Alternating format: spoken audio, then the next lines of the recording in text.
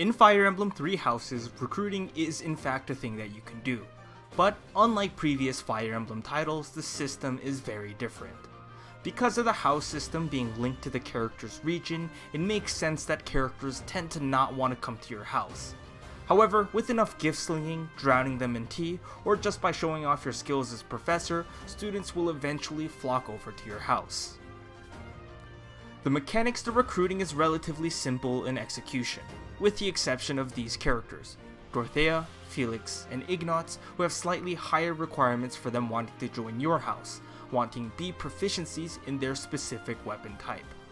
Thankfully, however, most of the other characters will require a C proficiency in a certain weapon type, plus 15 to 20 in the respective stats that the students are looking for in you, the professor. You can also lower the requirements to these requisites by getting to know these students and building supports up with said students.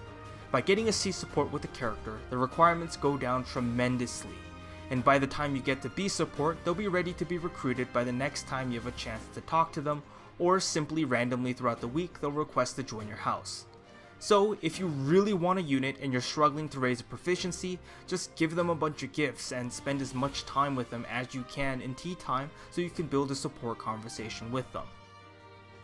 I recommend that you watch Chaz's video, which I'll be linking in the description below.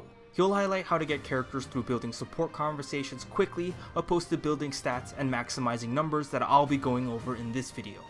Realistically though, you'd want to mix and match both, so I highly recommend that you watch both videos. But you know, come on, after this one though, right? Wait, where are you going, bro? Hey, where are you? Come on, where are you going? It also seems to be that the requirements for certain characters are towards the mid-game, meaning some characters are harder to recruit at the very start of the game, right off the bat. Not every student follows this rule, and this kind of system seems to be in place so you just can't recruit everyone right off the bat at the very start, because they want you to get attached to your house first. However, I think after the War of the Lions and Eagles map, where you fight the other houses in a mock battle in Empire territory, is when the requirements become significantly less from what was at the start, and I'll be listing that in this video. But please do not quote me on this. If I am wrong on this for whatever reason, I'll put a note of it in both the description and in the pinned comment section below. As for the most commonly asked questions, can you recruit everyone? And the answer is yes, you can recruit everyone if you properly plan out and do things. Admittedly, it is easier to do in normal mode because you aren't restricted in the number of battles that you can do during the weekends, and you can spend hours upon hours just grinding out weapon proficiencies if you desire. The second question that I think people would ask is there a best order to recruit everyone? Probably, and I'm currently working on something like that with as little grinding as possible, but I would like to test out the Gotta Catch 'em All before I attempt to make a video guide on it. And finally, I want to recruit X, but Y is better. Who should I recruit? Whoever you want. Recruit who you think would enhance your gameplay first. If you're unable to recruit everyone, or if you're setting restrictions on yourself to not recruit everyone, then recruit whoever you think would enhance your gameplay first. I can't stress this enough. A game like Fire Emblem is far more enjoyable if you use characters you like, more so than being me, a robot that punches numbers. So with that being said, let's jump into the stat requirements for each and every one of the houses, starting with the Black Eagles. The unrecruitable characters from the Black Eagles house seems to be Edelgard and Hubert, so if these two are your favorite characters and you haven't chose the Black Eagles, then I'm sorry. At this current moment in time, there isn't a way to recruit both these characters. But without further ado, here are the requirements for each of the characters. Dorothea requires Charm and Authority B, Ferdinand requires Dex and Armor C, Bernadetta requires Strength and Bow C, Caspar requires Strength and Gauntlet C, Petra requires Dex and Riding C, Linhardt requires Magic and Reason C. The Black Eagles house in general has a decent amount of mages and what some would consider a great dancer in Dorothea. She is very much worth the pickup if you think your house lacks a good option for dancers.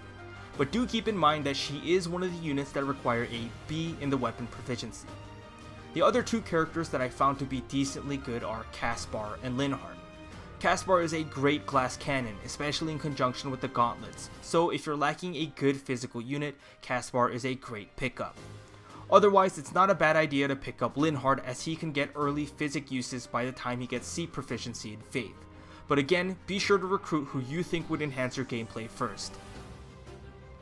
Moving on to the next house, the Blue Lions, it seems at this moment in time both Dimitri and Dudu are the only characters that can't be recruitable. So if these two are your favorite characters and you haven't chosen the Blue Lions as your main house, you're kinda out of luck. But with that being said, here are the requirements for each student in the Blue Lions house. Felix requires Speed and Sword B, Mercedes requires Magic and Bow C, Ash requires Charm and Lance C, Annette requires Magic and Faith C, Sylvain requires Charm and Reason C, and Ingrid requires Dex and Flying C. Sylvain will join you automatically without the needed requirements if you talk to him and you're a female. The Blue Lions has a lot of great Lance and Cav units, so if you're lacking these specific weapon and class types, it's worth looking here. As for my recommendation, I suggest picking up Felix.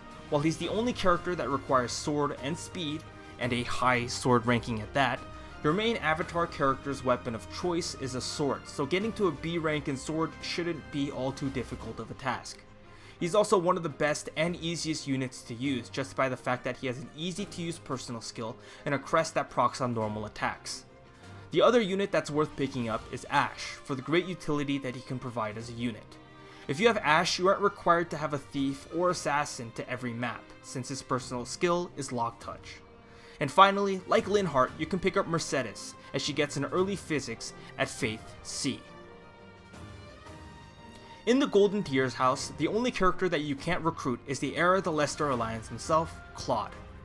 And yes, you heard me correctly, you can indeed recruit Hilda. From what I've heard, it's after the 3rd month and you have to follow specific story elements, but I'm about as lost as you are. If you have the option to get her though, she is one of the best axe users in the game in conjunction with her crest weapon. She's a threat, and once details are out, I'll be sure to make a follow-up video outlining how to get Hilda. With the beast that is Hilda out of the way, here are the requirements for each one of the students in the Golden Deer's house. Lorenz requires Charm and Reason C, Hilda requires Charm and Axe C, Raphael requires Strength and Heavy Armor C, Lysithea requires Magic and Faith C, Ignatz requires Dex and Authority B, Marianne requires Magic and Writing C, and Leonie requires Strength and Lance C. The Golden Deer's house seems to have a lot of great variety, but they seem to have a lot of characters that excel in bows. So if your army is struggling in the bow department, it's worth looking here. As for the characters I recommend picking up Lysithea. She is arguably the best mage in the game just by the fact that she can reach ridiculous numbers on her magic stats very early and will continue to have high magic stats in the mid to late game. While she'll probably never get a point in defense or resistance, Lysithea doesn't care as she's scorching her enemies with her magic anyways. The other character, like Linhardt and Mercedes, it's worth picking up Marianne just to get an early physics user which could help your squad tremendously. Never underestimate the power of healing from a distance. For your convenience, here's a flowchart that you can take a look at, and something that I'll also be listing down below in the imgur link in the description below. Hopefully this can help you visualize and help you plan out getting certain characters. This flowchart is not tied to a specific house either, so keep this in mind when recruiting. So if you've recruited a certain character, you can consider the next option following the flowchart for easier recruitment, as they'll require much less work than swapping to a whole new stat and proficiency. The only character, and fittingly so, that sits outside of the flowchart is Felix, as both his requirements, sword and speed, are unique to him and him only. There are also a few characters that want unique weapon types that are exclusive to themselves but not the stats, starting with Casper with brawling, Ingrid with flying, and Hilda with axes. When reading this list, the red lines that go downwards all indicate the same type of stat that the characters would want. For instance, Petra would want dexterity and riding, and Ingrid would also want dexterity, but a different proficiency in flying. To quickly go over the colored lines, red lines are an indicator for stats, meant to be read from bottom to top or top to bottom, whichever way you want. The light blue line is meant to indicate the heavy armor proficiency brothers, Ferdinand and Raphael. The blue line is meant for Petra and Marianne, who are sisters that want writing proficiencies. The purple line are for Ignatz and Dorothea, who both want authority. The yellow lines are for the girls that both want bow proficiencies, and the orange line is meant to indicate the two characters Ash and Leonie wanting lance proficiency. And finally, the green line is meant for all the characters that want magic, whether that be reason or faith. With that being said, I hope the resources that I've built can be of use to you. The images are once again in the description below if you're interested in having the images saved. Anyways, this has been JaeAIK. If you want to stay up to date with more video guides and resources regarding Fire Emblem 3 houses and their mechanics, consider subscribing. And with that, thanks for watching, and as always, I hope to see you guys again next time.